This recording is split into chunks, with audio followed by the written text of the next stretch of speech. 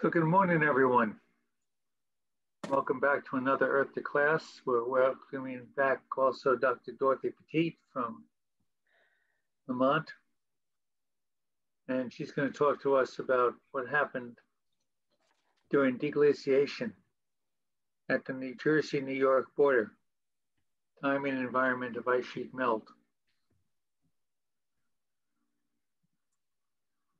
So there are two kinds of people who enjoy pollen: allergists and palynologists. Palynologists, including Dorothy, are people who study pollen.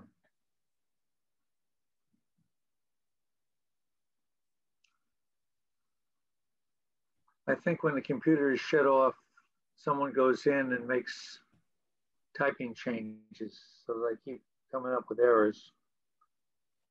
But over 20,000 years ago, much of North America was covered by the Laurentide ice sheet. And we know where it ended from the terminal moraine. As the ice sheets move forward, they pile up a lot of rock and debris. And in our area, the terminal moraine runs across what became Long Island as sea level rose and filled in a hill. It also runs through Staten Island into New Jersey and across New Jersey. Other evidence of where the glacier was include erratics, like this very large one here, and glacial striations, scratches on bedrocks that form as the glacier pushes over the bedrock, and the rocks at the bottom of the glacier create the scratches. Pollen. Pollen grains are the male gametophytes, microgametophytes of seed plants, which produce the male gametes, the sperm cells.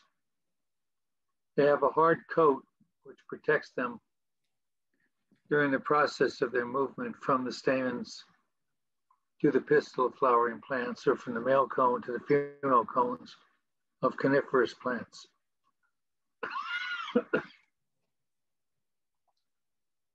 And different types of plants have pollens which are very distinctive, and palynologists are able to learn to identify them. The pollens are extremely small. In this microphotograph, you'll see that we're taking 10 microns. To get pollen, sometimes what we do is core. This is a stock picture, not from our area. But here's a picture of some of the students who've worked with Margie down at the Tolman Salt Marsh out here on the Piermont Pier. And I know that Dee has taken groups of students down there and poured in the salt marsh to learn more about the history of the salt marsh. When the ice sheets began to melt, they exposed bare rock. And gradually, pioneer plants, particularly lichens and mosses, began to cover the bare rocks. And then over time, it turned into a tundra biome, which we still have in polar areas and high peaks. Marianne, you don't live in the tundra part of the Adirondacks, right? I do not. I do not, fortunately. Actually, I'm at about 1,500 or so feet above sea level. Oh, that's nothing in the Adirondacks. Some of the high peaks are well over 5,000 feet. And if you're there, even though you're in New York, you're in a tundra environment. Tundra eventually gives way to the taiga, northern coniferous forest, and we have a variety of evergreen trees. In here, there are cones. There are male cones and female cones. Pollen is produced in the male cones, rather than in flowers. And then in our area, eventually the taiga gave way to the deciduous biome, which we refer to as the eastern woodlands. We have a variety of broadleaf trees, which are the common ones we have now. So with that introduction, I'm going to stop my screen share and try to go back to, here we are. Can you see my screen now? I'm about to make you co-host, so we should be able to. Yes, we have your screen. Okay. Thank you. Sure. Well, hi, everyone. And let me see if I can move that. Yeah, the people pictures. Thank you for inviting me. And it's going to be fun to talk to you today because I think, well, most of you live around here, right? Or you know the environment around New York. Everybody's pretty familiar with the New York environment. Yeah, I've always been fascinated by history, and I did my thesis in coastal Alaska near Yakutat and the Malaspina Glacier and the Bering Glacier. This is a picture of the Bering Glacier. And so it's nice, when I kept going back and forth from Alaska, you see exactly what was happening 15,000 years ago when you go back to the Alaskan coastline, and you can really imagine New York in that situation. So I want to take you through some of the things we're working on and the puzzles that we're left with and how we're going to try to solve them. Let's see, how do I move this forward? Oh, there it is, yeah.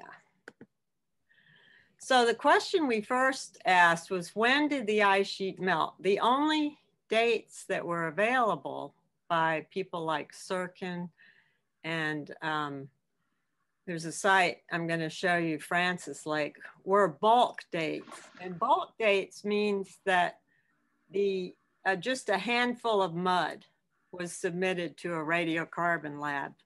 And what's the problem with that, and we'll come back to that, is that it's a mixture of roots and, old things and young things. And a new technique has come, which is accelerator mass spectrometry dating, that allows us to narrow down one tiny spruce needle, for example, and date it. So that's what got me interested, because we had a new technique to say, what can we learn about when the ice melted from coring lakes? And from these same lake cores and bog cores, we can reconstruct the environmental history and see what kinds of plants were growing there. So I was trained as a botanist. I love plants and learning about them. And what I really like is getting out in the field, because I'm always faced with something that I don't understand. And it's wonderful to go back and forth and keep questioning yourself. So I want to go through our methods a little bit and then the results. So this is another picture of the Bering. If you don't know that area of Alaska, it's really a fantastic place. The Bering Glacier and the Malaspina Glacier each are about the size of Rhode Island. So the scale of everything is just incredible. So why do we care? One of the reasons is that we want to understand how plants move in. Like, as Mike pointed out, we have this sort of standardized idea of tundra and then forest and then boreal forest and then temperate. But how did it actually work? What does the evidence say? And then we have a controversy at Lamont, actually, between the carbon-14 dates and the beryllium dates that people are getting and the VARV chronologies. So it's an exciting puzzle to to get at the timing. And then it's also critical to understand how the whole system works, how the climate system works, how warm does it have to get for the ice sheet to melt, and the ocean, we found out, is involved in this. And so putting the whole global puzzle together of melting and climate variability becomes a bigger picture puzzle. So we know, you've probably seen this record. On the left is the present, and going back in time, this is an ice core record from Greenland of isotopes. But generally, the temperature is represented by the isotopic shift. And you can see we've had a lot of flips in climate over the last 100,000 years. Of course, we haven't gotten as warm as we are today because now we're off this chart. This Greenland core was taken in the 80s. But this YD is the Younger Dryas, which I don't know if you've heard of, but that was a cold snap. In this picture, it looks almost as cold as the Ice Age, but it wasn't. In New York, we can tie it exactly to 4 degrees, and the Ice Age was much colder than that here. So, but it shows you basically the variability, and we wanted to see what the magnitude of, how cold was it, what plants were growing here right after. And of course, we're getting a lot of Greenland melt now. There is a really exciting idea out here that we may have this freshwater melt may make a shallow lid. And Wally Broker's paper in 1985 showed that if you get a cool freshwater lid on the North Atlantic, you can stop this deep water formation, which is responsible for transporting a lot of heat down to the bottom of the ocean and then around the globe. And that's what happened in the Younger Dryas. The meltwater made a freshwater lid, and it cooled the atmosphere throughout the whole Northern Hemisphere. So that's another sort of big picture thing we're looking at. Now, what were the dates for right here in New York area, New York, Connecticut, New Jersey? Well, the bulk dates, as I told you, which was just a hunk of mud, all dated between, in radiocarbon years, 18 to 22,000. And in calendar years, that's more like 21 to 23,000, or even more than that. So people often say, well, when did the ice sheet melt? Maybe around 20,000. That's probably from these ages. Our dates, and I'm going to show you how we got them, all date the previous dates that we had in the 90s to about 12,000. Well, that's a huge difference, right? So we wanted to go back and get more dates and see if we could bridge this from 23,000, but that was based on an old mixture of dates to see if we could get more dates to understand this. Then there's a VARV floating chronology. And if you don't know what a VARV is, it's a laminated layer in a lake. And people count these kind of like tree rings. But the question is, are they annual or can you have extra ones? They're formed by seasonal melt. So generally there's a coarse layer that melts out in the summer and then a fine layer. I'll show you some pictures. But when Jack Ridge, who's at Tufts University, started counting VARVs and extrapolating down here to New York, he got 28,000 for the timing of ice retreat. So that pushes it back even further. And then the beryllium data that has come out, and this is including some people at Lamont, Jörg Schaefer, another guy named Balco, who's not at Lamont, but their dates came out to be, again, very old, 24 to 20,000. And around here, they had This is not published to my knowledge, but a date of about 19,000. So again, this discrepancy is really big.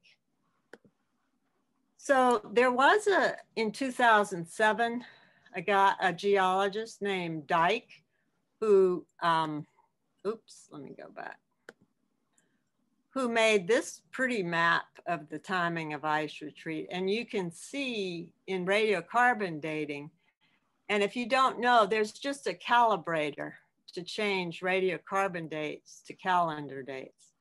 So this was all made in radiocarbon chronology, but if you change it, I've put the dates over here. So this dark blue color would be 21,000. A little bit lighter blue is 20. And then right here along the margin is 19, according to these old bulk dates and the map that he had. But down here is 21 and over here is 21. And this is just the contour map again with these ages on it. So if you wanted to go back and try to redate this, I've looked on, well, we should go to Martha's Vineyard. We've been coring in Nantucket because these moraines are over here to the east. They follow each other and across Long Island. And so far, we don't have any good lake records. I've cored on Long Island, but hit outwash. So we have to go to the North Shore where we don't have all this outwash from the glacier. We haven't done that yet. But where we have gone are all these red dots. And these are where we have new dates. Well, this paper was written in 2012 and we've done some work since there. On lake records, we core, I'll show you what the sediment looks like. And I'm only going to be showing you the dates that are in the glacial clay. So they're plants, they're tundra plants mostly in the clays that we've dated with AMS dating to get the timing of the ice retreat. So some places like right at Lamont, across the street, there's a Boy Scout camp. If any of you know Lamont besides Michael. And that's a swamp there. It's a black ash swamp. And we took a core of about 13 meters deep. And first, before we had radiocarbon AMS dating, we had a bulk date that was 12,500. We went back there and then got an accelerator date. So I'll show you that one. Another one is Lindsley Pond near Yale, which had been previously cored. And they had a bulk date. Then I went out and in Staten Island, there's right on the moraine, there's a little bog or a fen that we cored. I'll show you results from that. Uttertown Bog in New Jersey, Alamucci Pond. And then I've just found, I'm excited so I can tell you about this. We're gonna core a bog that's right on the moraine pretty soon when we get permission. And that'll give us an even better date, I think. And then we've cored all of these sites in Black Rock, Sutherland Pond, Sutherland Fen, and up near Mohawk. We've actually cored Minnewaska and Mohawk, but they don't have good stratigraphy back that far because the cores are so short compared to our long records here. They were only like a meter or two. And then these green dots are other sites in the area that people have bulk dates on. Francis Lake is one. And then these yellow dots are bulk dates without pollen stratigraphy to try to line it up. So here's the Alpine Swamp record across the street from Lamont. And what you see generally is this, let me go over the axes. This is depth. So this first core was about 10.8 meters deep. And the stratigraphy is here in terms of the core type. This is, can you see my pointer? Yes. You can, okay. This is clay on the bottom. And then you see it turns into yitya, this lake sediment. And then towards the top, you get into a woody peat. That's the swamp. We burn the samples, and you can see these are less than 5% organic. So it's just solid clay almost in the bottom. And that's the glacial clay when the ice melted and the fine rock pieces fall out and form a clay. Was that Glacial Lake Hackensack? No, because it's south of that. Okay. It's up on the ridge, you know, it's right by Lamont, so it's right. Too high for Hackensack. So the pollen shows that these are pollen types across, and the percents are on the bottom x-axis. There was about 70% pine. But what we also do besides look at pollen is we look at macrofossils, and there's no pine in the macrofossils. So we know it was blowing from further south or further east out on the shelf. There's also some spruce pollen, that's Picea. Not much else here except for some tundra. And I don't know if I showed the other, we have sedge and grass, so a tundra environment. And then what I just generally want to show you is spruce increases here where the sediment gets more organic. And that was a bulk date of about 12,800. But I also want to show you, this was the first core that showed us a younger Dryas in North America, in the US here, because we had oak increasing. So it was warming. But then here's this return to cold conditions where oak goes to almost nothing, but you have spruce, fir, alder, and birch. And we proved that it was white birch that by the macrofossils. That was, so we could estimate the temperature shift here for younger Dryas because we can look at this pollen assemblage in the Adirondacks or in the White Mountains, and it would be a 4-degree shift. So let's go back to this clay environment in the bottom of the core. The same thing we see in Lindsley Pond, Connecticut. Here again is the high pine. Here's spruce going up to 60% in this site. Here's this younger Dryas, you can see that. And then the dates, AMS dates we got at the very bottom in the clay were 12,590. There's a big error bar, but as you can see, it's still pretty young. We published that in, let's see, in the 90s on that core, because we took these cores looking for younger Dryas evidence, not for the timing of the base of the core. But then my colleague, Terry Ann Menza-Gamelch, I helped her core Sutherland Pond in Black Rock Forest, and she counted the pollen. And again, if you look closely, you'll see this is oak here increasing. It was getting warmer after the ice had melted way down here. And then you had this return to cold conditions again with alder and fir and spruce. And that's the younger Dryas there. And she dated it in her cores, and it came out to match the younger Dryas we had. But I want you to focus now on the bottom part of that core. This core goes back 10.75 meters. So these are deep lake cores.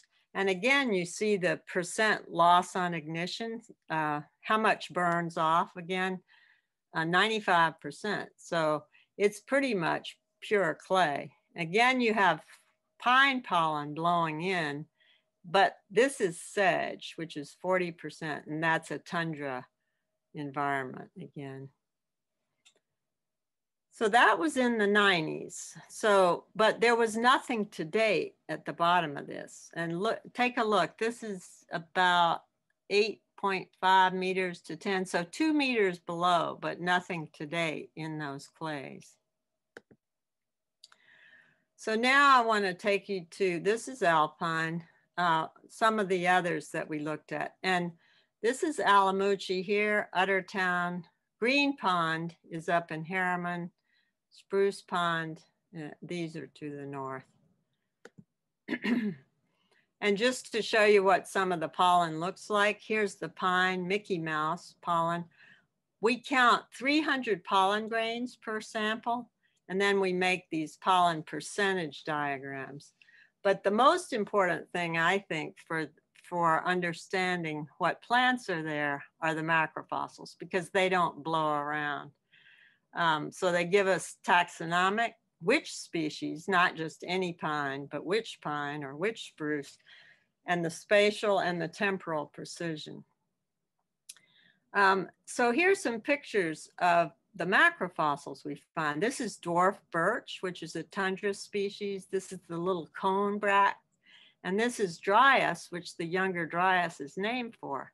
And now we can date just one of these and get a very precise time interval for the deglaciation. So this is just one page of, I think it's a 3-page list of all the dates that we got. And I compiled all the bulk dates as well as the AMS and what we dated. So for example, in Alpine, when we went back in cord, we have an AMS date on a spruce needle in the clay. And Alamucci, here's another one, a spruce needle in the clay, 14,463. This one's a similar date, 14,700. Here's an old bulk date of Francis Lake. And again, the sediment amount is always much bigger in these older dates, and 19,000. Here's a new date from Green Pond on a wood piece that's 14,000, and on a seed of elderberry, Sambucus pubens, which is 14,000. So that's, I just wanted to show you one of the charts we have. The paper has more if you're interested. And then here's the moraine going across Staten Island and then up west into New Jersey. So you can see it's very well mapped. Byron Stone mapped it. And now I want to show you some of the stratigraphy from these sites. This is Green Pond right at the boundary from 9 to 8 meters. You can see it's sharp here. It's not always that sharp, but you can imagine how the organic matter just suddenly comes in, and that's because it's warming. So trees or tundra are around the site, they fall into the pond, and we can date the things that fall in, but also the aquatics, the pond is coming to life. So you have algae and you have all kinds of the food chain supported by the algae to support that organic material. Okay, and then this is Green Pond stratigraphy. So on the left, the y-axis has, it's 9.7 meters deep. And I only worked on the bottom of these for this project because again, I wanted to see what's the first thing that comes in. So I've color coded, the first thing we see are insect remains and moss. And here, and a lot of pebbles you can see within the clay. And the loss on ignition here when you burn it is very tiny in all this part. We don't find something big enough to date until here. And it dated 12,250. And it was Dryas leaves, I think, because here the Dryas. I've made the blue circles showing tundra species. Okay, so the first thing we have again are pebbles, rocks, insect parts, bryozoans. I'm going to show you what they look like. And I can identify some of the mosses. It's hard to identify mosses. I'm still working on a lot of them. But then the second thing are these tundra species. So this is Dryas leaves. I'll show you what they look like. There's willow here. There's, let's see, this is Sambucus, the elderberry here. And Caryophyllaceae, that's a tundra family here. And then way here, we also get a pine needle, a 2-needle pine, which is Banksiana, the northernmost pine. But then when the organic, when it really starts to get organic again, 10% or so, that's when you start to get all these trees coming in. Spruce needles, spruce sterigmata. Those are the little tiny sort of petioles that attach to the branch. Seeds, spruce, fir needles, and here's another pine needle. So in this case, we do find one pine needle way down, but again, it's pretty young, right? 12,500. So now I wanted to show you some of the things. This is the pebbles. This is a moss fragment here. And I haven't gone back to identify this one actually. And then bryozoans. And if you know about bryozoans, they're amazing. They make these little overwintering statoblasts that then they regenerate from the next year. They're kind of a combination between an animal and a plant. I have a slide in just a minute. I'll show you. And then the insect macrofossils, which we thought at first were beetle parts, turned out to be crane flies. Those are those sort of, it looks like a giant mosquito, and they eat a lot of plant debris, I think. I don't know if they eat animal debris, but they came in. Unfortunately, we can't use them for a temperature indicator because they range today from the Arctic all the way down here. So they don't give us an indication of the actual temperature. And then these are the bryozoans. This photo actually is from Lake Sebago in Harriman. They grow underwater. They're sort of like corals, and less than 2% of them are freshwater, but they're genetically very puzzling. And here's an old drawing I love, and this shows the statoblasts, and these are what we find. They're about 1 millimeter. Some of them are 2 millimeters. So they're a lot of fun, and you can identify them to the species level, actually. Here are the crane flies, and again, they do feed on moss and algae and detritus. And then just to go back, that's the general stratigraphy, and that's generally what we see.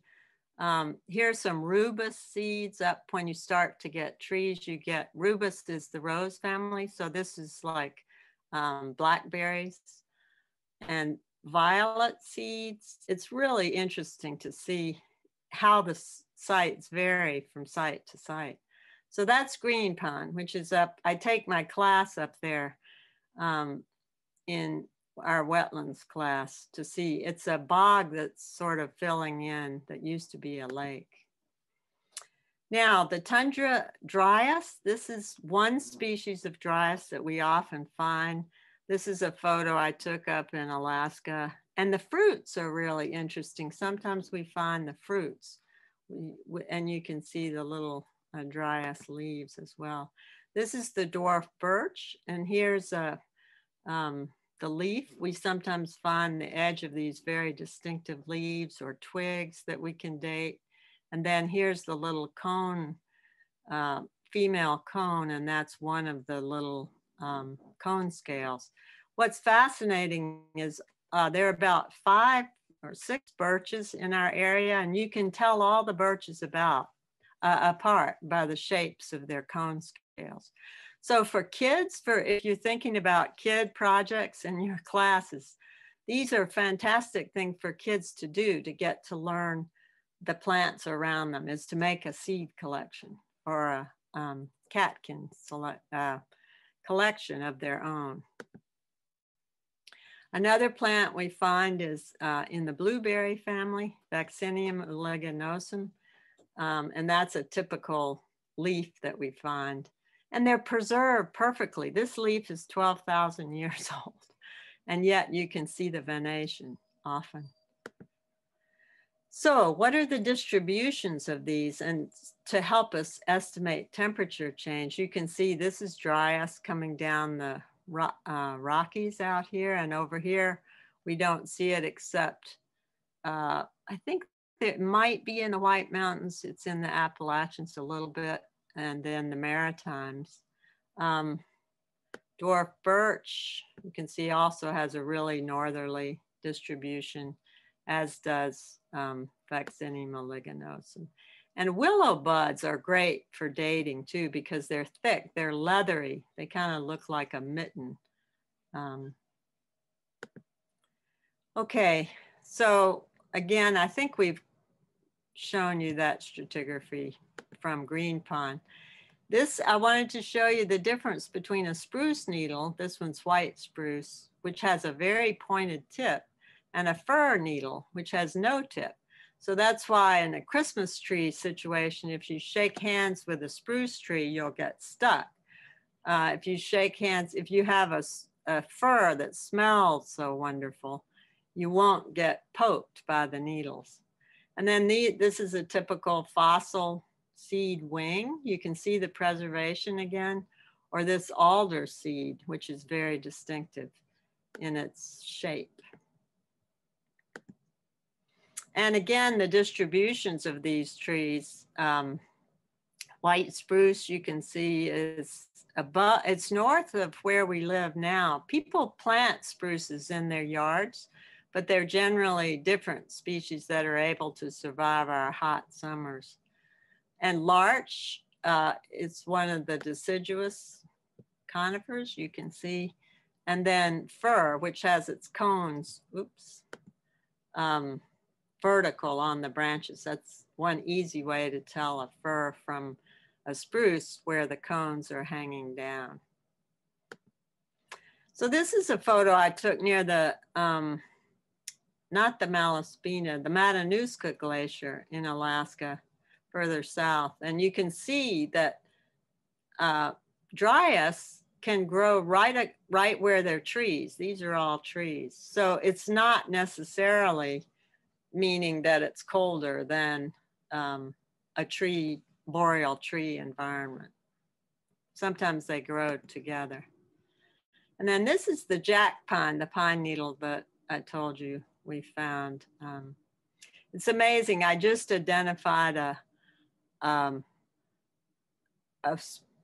spruce needle in Germany that's 100,000 years old, I think. So these needles can survive for thousands and thousands of years in a lake where, and the reason they're all preserved is that it's anoxic and it's cold in the bottom of the lake. So it's a great area for preservation.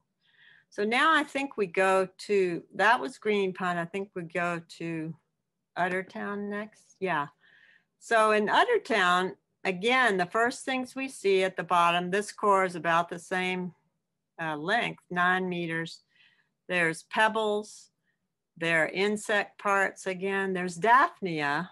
For those of you who know lake ecology, know that they're little creatures that are feeding on algae and other things, and they have a resting stage as well, Epiphyia, which they reproduce from. I think I have a picture of that, I'll show you.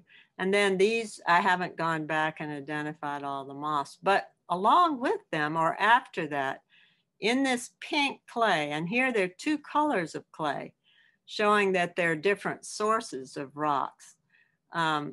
We have these aquatics that show up, water lilies, 2 different kinds, and nias, which is, I think, a water weed it's called. So those seeds show up. And then we start to get the increase in organic again. And with that, we have the trees. So the first one that comes in here is larch, larix needles, and then spruce.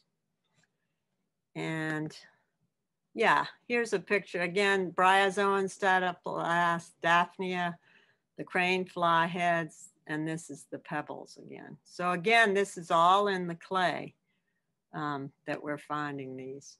And here's some pictures. This is a nias, typical aquatic. Potamogeton, which some of you may know. There are a lot of potamogetons that are aquatic, you know, underwater plants that are invasive in this area now.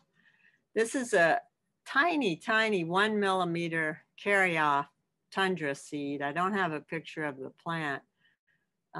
And then this is a rubus. This is a blackberry seed, just to show you what they look like. And again, the distribution of these trees is pretty far north, as you can see. And then if any of you know Harriman along the thruway, this is a nice little kettle that we cored. And it's the only one that has carbonate, so limestone in it. You can see the limestone above the gray clay at the bottom. And so this is just an example of the 4 of the different cores and the percent organic. So again, it's less than 5% before we go to this large increase when it warms up. And you can see that in some cases it's gradual. In Lindsley Pond, it was gradual, and you have tundra going to spruce. In Uttertown, where I showed you the details, you have aquatics. You don't seem to have tundra in there. You have larch and then spruce. I mean, if we took other cores, it's possible you'd find it, the tundra zone. But as I showed you, they can grow together. And I'm going to show you another photo of Alaska. You don't always have to have that sequence. Here's the green pond stratigraphy again. And High Rock, this is the Staten Island one. And I'm not going to go through all the details because we don't have time. But here's the tundra and spruce, again, less than 5%. So they're mixed together in that one before you get this rapid switch to spruce. And this one is Lindsley Pond, just to show you the younger dryas here, that where these, you know, coal species come back. And one of the things I wanted to point out is how rapidly things can change. Here, the paper birch, the larch, all just disappear. These are macrofossils again, and you get a white pine zone at the top after the younger dryas. And you do have white pine here as it warmed up. But before that, you just had tundra. I'm sorry, not tundra. You had trees in this Lindsley Pond record and aquatics. You don't really see, well, you do have a grass and some polygonum, but not much typical tundra, not dryas. I should mention dryas needs calcium. So when I first went to Alaska and looked for dryas around the glacier, I didn't see it. And that's because it has to have calcium in the soil. Okay, now we have the age axis going from right to left, 13,500 to 10,500. This is the Lindsley Pond, Connecticut. Some colleagues came to me and said, can we look at signals of fire in your record over this younger dryas? And so, and even the earliest, the timing of the earliest warming that we had. So here's fir, and that means it's cold and rather wet, especially in the younger dryas. The gray zone here is younger dryas. And here was our macrofossil record of charcoal. But what they looked at were different, using a different technique, was black carbon, which showed that we had increases before the cold younger dryas and then increases afterwards. And then there was char and soot. You can see the soot really increased in the white pine zone. And they were very excited about this record, showing that different plant communities can contribute differently to a smoldering or a flaming fire, and particularly flaming when you get to a, when you get to a hot fire with white pine. But let's go back then to the timing question. So here are these 4 records, and I don't have time to show you all 15. But in this case, the timing was the same in radiocarbon 12-2 here as it is here. In other words, if we believe the dates, it accreted very rapidly. The ice melted really rapidly in this particular spot. And it melted about 14,000, from 14,400 to 14,100. I guess that's not 400 years or 300 years is not that rapid for a lake. but those are the basal dates. Whereas here we get a big shift from 14.9 to, and this top date is 12,800. These two dates calibrated come out to be 16 and 15,000. So the oldest dates now that we had were around 16,000. This is another record. I mentioned Terry Ann Menza-Gemeltz. I helped her core and she counted and did her thesis on this core. We then went to the bog to see how that would, this is in Black Rock Forest, Sutherland Pond, how that would compare. And we still haven't published this paper, but it's really interesting to compare the lake and the bog records. And just to show you, the earliest date we got was 12,600 in radiocarbon, which translates to about 15,000. But the first things here were, again, spruce remains, all spruce. Here's willow, though, and that's a tundra indicator sometimes, although we have willows that aren't. Then you can see we also, after that point, have spruce and fir together, even when it's the organic matter has increased substantially. And then up here, we get the white pine zone that I mentioned to you with lots of needles, and it goes on up to the top of the core. The last core that we looked at, I had a graduate student who did her thesis on Mia Alt. Well, actually it was a master's on Tamarack Pond in Black Rock Forest, for those of you who know it. And we cored this site in the summer. Often we core in the winter, but this particular site was a bog and they flooded it. So now it's a pond. And we got the oldest date so far that we've gotten, which in calendar turns out to be almost 7,000 years old. And it has a very big tundra zone. This is all dryas leaves. This is willow leaves, willow capsules, and willow buds. And then over here, these are mosses, different mosses, sphagnum and polytrichum. And then bryozoan, statoblast, daphnia. You can see it was a lake way back here, even with very low, you can see the clay here. It was a lake that had just started. And again, the same thing, crane flies here. And they sort of peter out towards the top. But right after that, as you can see, right when the loss on ignition increases, the lake gets more organic. You have boreal forest coming in and the tundra is gone. And then a younger dryas again. So now we pushed it back to 16,900. And this graph, I've plotted now the latitude of all the sites and the ages, right, in calendar age. So the old dates, the bulk dates are in blue, and the AMS dates on individual things in the clays are red. And you can see that the red dates cluster really between 14 and almost 17,000.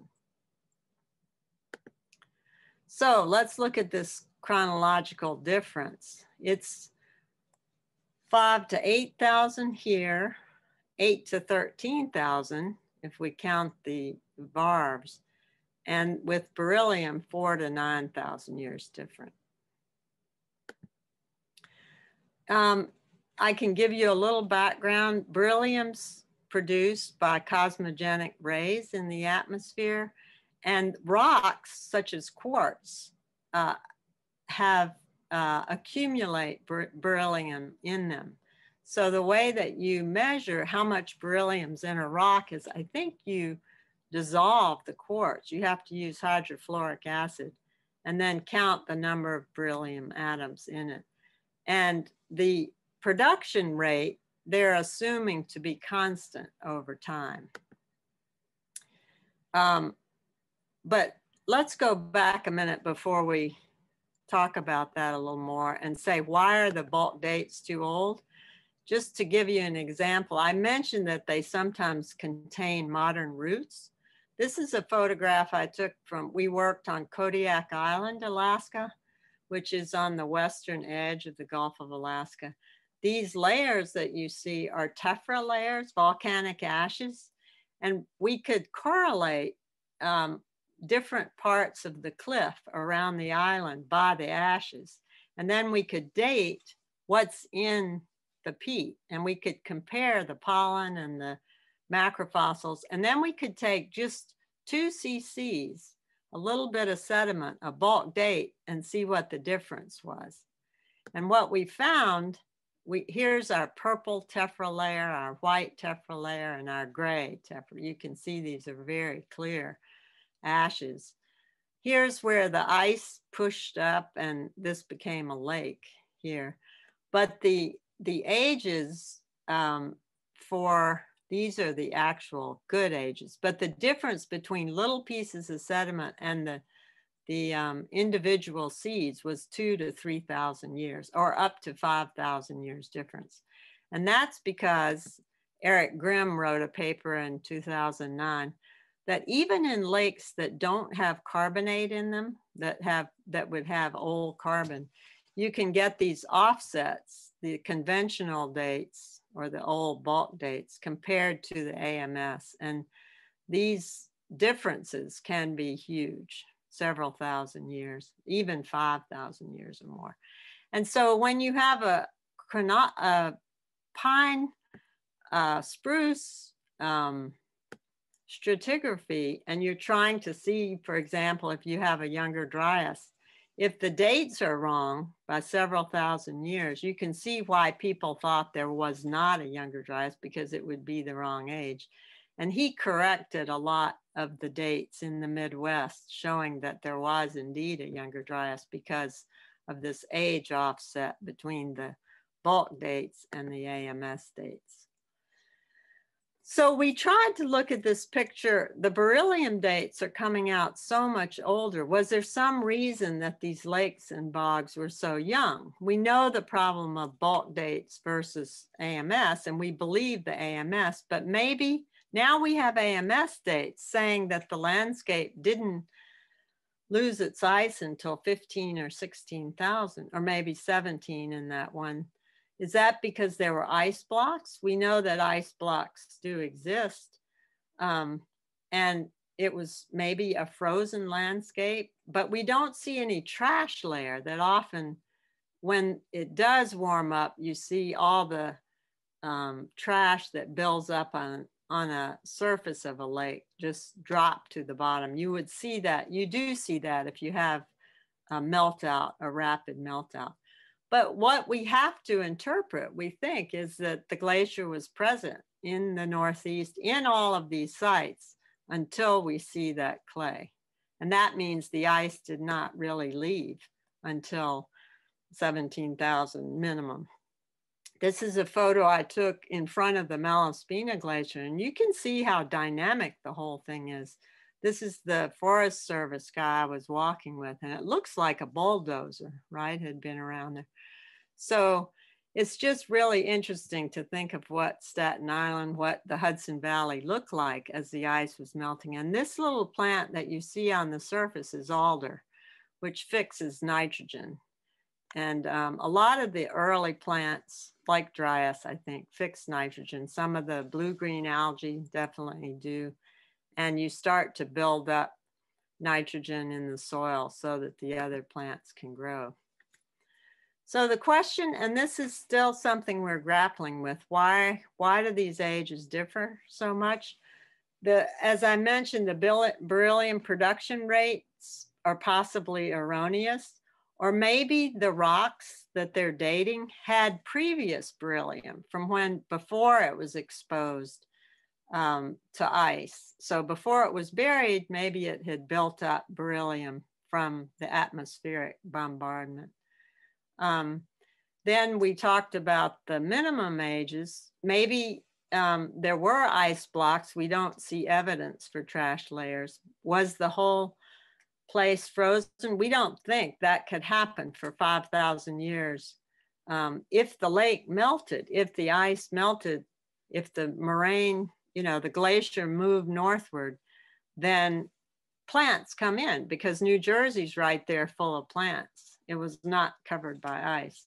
And birds bring plants. So we think our dates represent the first evidence for ice retreat. Then I mentioned varves. The varves say that the ice left at 28,000 years, and that's over 10,000 years earlier than our dates. But what I think might have happened, and I can't prove this at this point, is that sometimes in the Arctic, you have varves forming. So layers as the ice melts at the edges of lakes.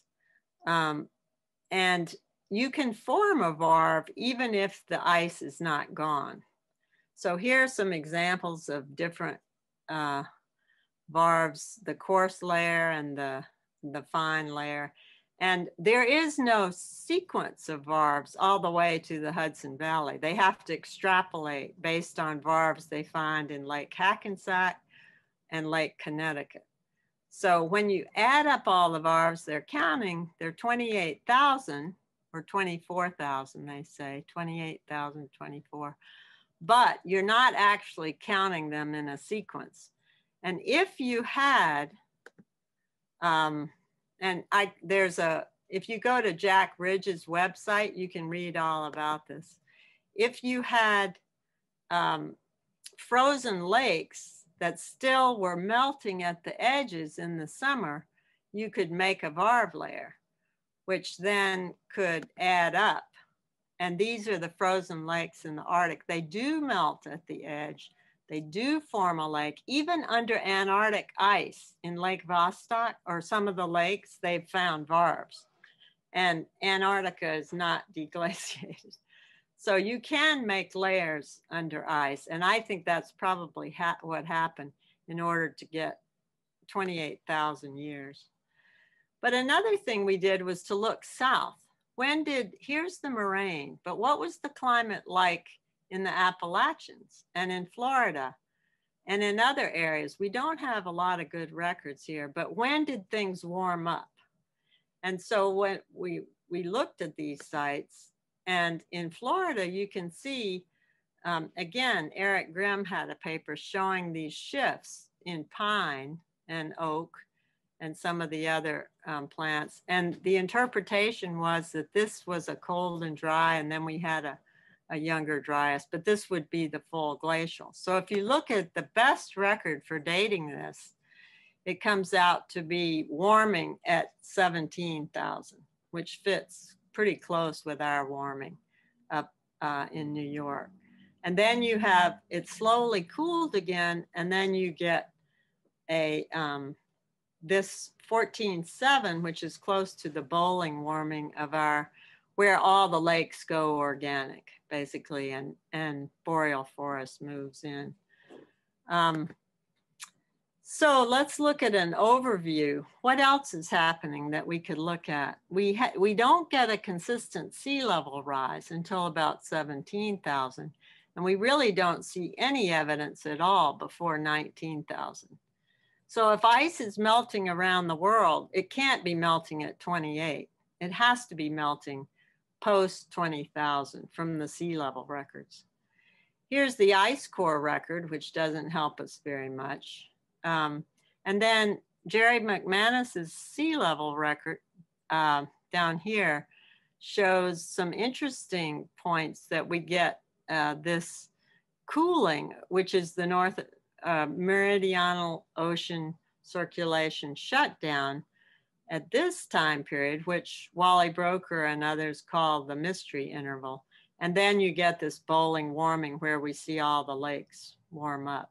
So it's during this time that we see this interesting, our lakes opening up.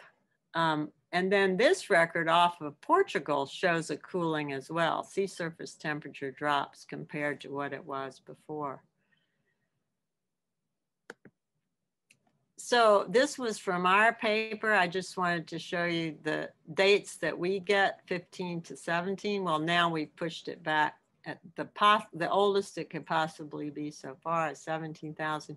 Here's the ice core record again, the sea surface temperature records, this Jerry McManus's record of overturning of this cool North Atlantic. And then this is the insolation record and the Florida record of pine. So we really don't see any warming in the South before about 17. And here again, the beryllium, there was another paper pushing the beryllium dates back even further towards the Varv dates. So we're still in this big controversy. We think ice was present until about 17,000. The earliest fossils are crane flies, followed by tundra. And it's a cold and dry climate. And we say dry because we don't see fir coming in that early. Fir is a wetter boreal conifer. We have a lot of sites now that record these dates. We see a fire history. And again, I want to reiterate that all of these dates are on the landscape in the clays prior to when you had the organic sedimentation. I'll just point out one, there have been 2 papers written since this time about deglaciation here. And in one paper, they quoted our paper incorrectly, saying that it's when the land warmed up. So they didn't really read it. They didn't realize that the macrofossil dates were in clays. And the second paper just used all the bulk old dates. So I'm kind of horrified at how this, I thought when we published this that everyone would accept the AMS dates, but people are still tying it somehow to old bulk dates, even though that's been debunked. And so I think we need to move forward by finding more sites. And that's why I want to go to Bud Lake, which is right on the moraine. If anybody's interested in helping, that would be great. Because these cores are deep to pull out. And the questions, is it possible the landscape was so unstable for all that time that it would be able to accept both the rock dates and the lake dates? And we don't think so. We think that our record really represents ice retreat, partly because of all the other evidence, the sites in the South and the ocean records as well. And I just wanted to point out another thing. In the Malaspina Glacier, there are trees actually growing on top of the glacier today. So you can get trees growing on ice. And in that case, that might have been what happened. I mean, we might have had trees growing on top of the glacier itself, might have still been there a little bit when we find our tree fossils. And finally, a lot of people worked hard always in helping me and in doing our work. And these are just some of the photos of bogs and coring that we have. And I think I'll stop there and get your questions. Thank you very much, Dee. Very interesting. Should I undo my screen or keep it? You can undo it if you want. Okay, let me see where I undo it. Oh, up at the top, it should say okay, stop sharing. Yeah. Okay. Is there any impact whether the glacier starts to retreat and then re-advances? We don't have any, yeah, you can see evidence of that in cores because sometimes you see, for example, if in Alaska, I have cores where you can see clays and then a lake formed and then you get a clay layer on top of that. That means the ice re-advanced and some clay melted out when the glacier retreated a little bit. I had a colleague 40 years ago who was trying to study the re-advances in the Catskills. Who was that? Steve, I'm trying to remember his last name. Unfortunately, he was coming home from teaching at Fairleigh Dickinson one night. And as usual, he stopped for coffee. And he didn't realize he had backed his car into a snowbank. Oh, no. Yes. Oh, sorry. I'm sorry. But well, one of the other things we're trying to do is track the timing of deglaciation through the Catskills into the Adirondacks. So I have cores from both, and they're really younger. I mean, the oldest date in the Adirondacks so far is 10,000. The Catskills, it's about 15. mm-hmm. So we need to do more coring up there too. Yeah. Well, if you need volunteers, send me information and I'll share it through the list. That would be great. Yeah, because it's always fun to core. You never know what you're going to find. I think that's what's fun. Okay. Any other questions out there? Yes, I have one, Richard. You have to identify a wide range of plants and animals. Do you get help with that, or you just have an encyclopedic knowledge of? Oh no, I have to get help. I'm very lucky. I have a huge seed collection that was given to me that has over 4,000 species. And one of the really important things I want to do is get that online. But I haven't gotten the money to a grant to do that. But it needs to be photographed so that other people can do this. But as a botanist, I love plants and they're beautiful, right? There are plenty of pollen online databases. And I have a collection of modern pollen too. But yeah, you really have to have, the seed to compare it to know. So that's another job that I haven't finished, yeah.